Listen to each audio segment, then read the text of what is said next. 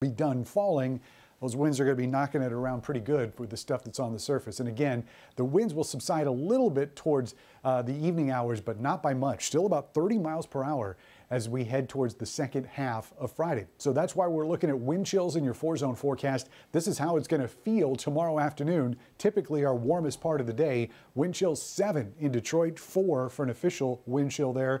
All single digits. You can see in the south zone it's between 1 and 5, getting close to 0 in some spots here in the west zone, maybe touching that in Fenton.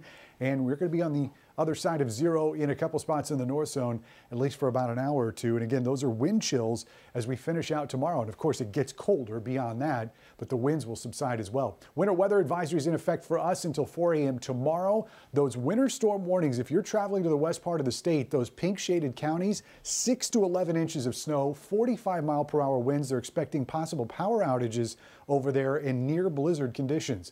So maybe rethink that if you are trying to go over in that direction. Still looking at flood warnings there from Port Huron to Algonac along the St. Clair River as they're still battling ice jam, so we'll keep on top of that. And our next chance of snow just around the corner.